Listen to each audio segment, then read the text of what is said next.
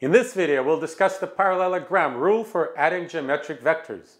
And the parallelogram rule will of course be equivalent to the tip-to-tail rule that we have already established.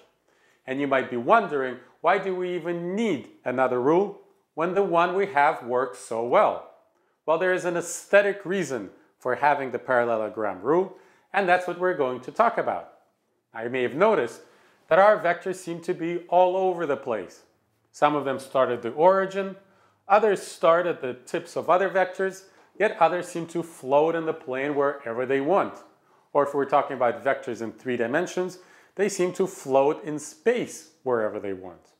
Now, of course, we have to bring them together when we want to add them according to the tip-to-tail rule. But once we establish our answer, we can place it wherever we want. And this treatment is particularly useful in physics, where objects have finite size, and you may want to draw the force of gravity at the center of mass of a body. And you may want to draw the velocity of a car at the tip of the car just for convenience. So that's a perfectly legitimate approach.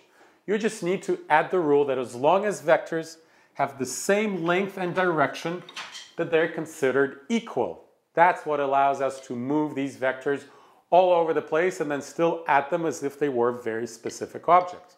So for example, these two vectors would be considered equal, these two vectors would be considered equal, and so forth. And these two vectors I drew on the board would be considered equal as well. Perfectly legitimate approach, but linear algebra takes a slightly cleaner approach. In linear algebra, we'll only consider vectors that emanate from the origin. So in the plane, we'll choose an arbitrary point and we'll call it the origin. And then we will only consider vectors that start here. So all of these other vectors are not even in the game. They're ignored. So we might have to draw temporary constructions to solve some of our problems. But once we find that what the answer looks like, we have to bring it back to the origin because those are the only vectors that are part of the game. Okay, now that all of these vectors are gone and we only have arbitrary vectors emanating from this point, we have to establish a rule for adding them. And of course, a great approach would be to simply, let's say we have to add A and B, to simply take the vector B and bring it over here and then use the tip-to-tail rule. Works perfectly well, but like I said, for aesthetic reasons, why should we move the vector B and not the vector A, which by commutativity would of course result in the same thing? So why move one and not the other? And why move any at all if we agree that they should all start here and preferably not move if they don't have to? So there is another rule that's completely equivalent but is stated in a way that doesn't move any of the vectors. And what it says is, use these two vectors and complete a parallelogram. So draw a line parallel to this vector and draw a line parallel to, draw a line parallel to A through the tip of B and parallel to B through the tip of A. And wherever these lines intersect, that's A plus B. Now, I don't need to convince you that that's a completely equivalent construction. The resulting vector A plus B is the exact same thing we would have obtained by the tip-to-tail, but this rule doesn't involve moving any vectors.